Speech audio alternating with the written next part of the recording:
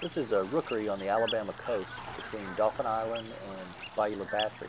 Just a little island, and you'll find herons, egrets, ibises, gulls, oyster catchers, all gathered together on this little spit of land to nest. And the birds just crowd right on top of each other. All these different species just mixed up, raising their young right next to each other.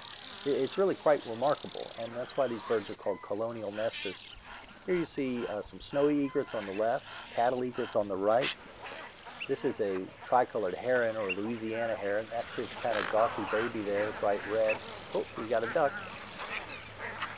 This is a reddish egret.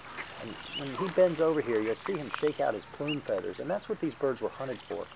And they get especially showy, their breeding plumage, in the mating season. And watch this bird as he bends over here. Look at the incredible feathers there he has on his tail. And that's what they were shot for. So if you can imagine, thousands of these birds gathered together in these colonies like this just made easy pickings for the hunters to come through. Birds wouldn't leave their nests. They'd fly away, they'd come right back. So it's really quite a miracle that we have any of these colonial birds left here on the Gulf Coast.